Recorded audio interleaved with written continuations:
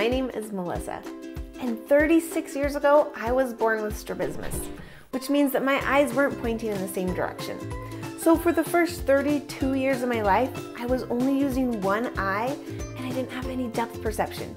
Through years of vision therapy and a strabismus surgery, my eyes are pretty much straight now, and I'm able to use them together to have some pretty amazing depth perception. This whole video series is all about helping you see the transformation that I've experienced going from a 2D to a 3D world. It is so amazing, and I'm excited to share it with you. Let's jump in. I have a humongous family, tons of siblings, cousins, aunts, uncles, and we love to have family reunions. And these reunions, there are always outdoor throwing games. And before and after vision therapy, I've seen a huge difference in my abilities with these different games. Not that this is a game changer or life altering, but it sure is fun to win sometimes, right? Like, I just like to not be the worst and have people not want to be on my team. Some of these games, we've got like Cube, where you're like throwing wooden dowels to knock over these blocks. Cornhole, where you're tossing bean bags. Let's see what other ones. There's one where there's like the ball, two balls on a string, and you're tossing it, trying to get it to loop around. There's like a frisbee one. Anyways, there's all sorts of different ones. The frisbee one, not so much, because I can't throw a frisbee, and that doesn't have to do with my vision. It has to do with my athleticism. But the ones where I'm just straight throwing, trying to make it hit a certain target, horseshoes, right? All of these different games require great depth perception. And you can play them without 3D vision. If you only have one eye, you can use size differences, and you throw one and you kind of start learning where these items are in space, right? But depth perception is way easier. It's like if you wanted to make a recipe, you could figure it out on your own, right? You could test all the spices and you could eventually come up with something great. But it's a lot easier if you just have the recipe. It goes a lot faster and it's just a lot more efficient.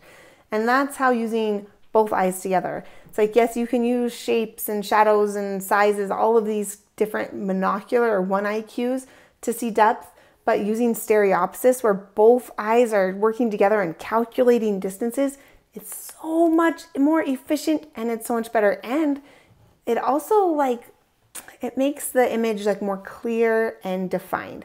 So anyways, I remember the first time I was able to do what I call use my stereopsis. And I always, whenever you're playing yard games with me and I start doing really bad, and I might be on your team, I will say, oh, I forgot, I need to use my stereopsis. And everyone's like, what's that? And anyways, most people know now what I'm talking about. Or if someone else is, I'm like, you have two perfectly good eyes with depth perception. Use your stereopsis. And they're like, what? I'm like, your brain knows how to do this. Like, calculate how far away it is and tell your arm how far to throw it. And they probably think I'm crazy. But when I remember this one day, I was playing Cube, and you throw this wooden stick and you're trying to knock over a block.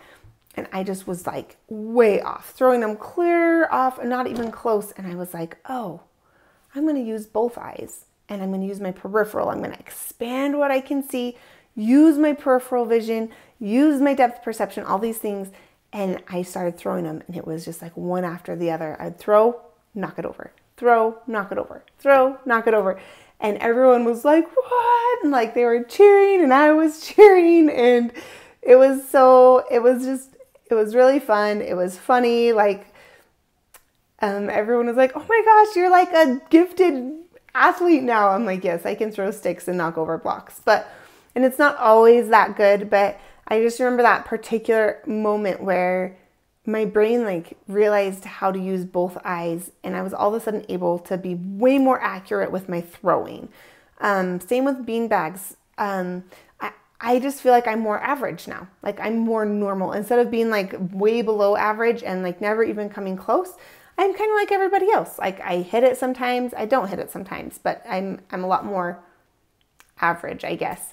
And I can, when I engage my peripheral and really work on that egocentric awareness, which is being aware of the distance between you and what you're looking at, when you engage that peripheral, it helps so much to make that depth perception way more real. So this isn't something that happened overnight. It definitely took some time to get to that point. I probably was like a year into my journey. I think it was the first summer after I started, and I started patching in August. Maybe it was the second summer. I can't remember.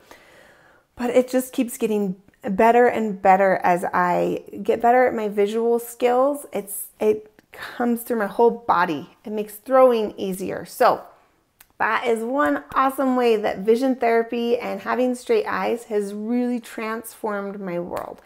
And if you want to know more, you can go to my website. And if you want to know if your eyes are working together, if you're using one eye or both eyes, I have this super awesome free quiz that you can take. It's called Do My Eyes Work Together? And there's 6 different tests that you can do to kind of help you understand if one or both eyes are working at the same time.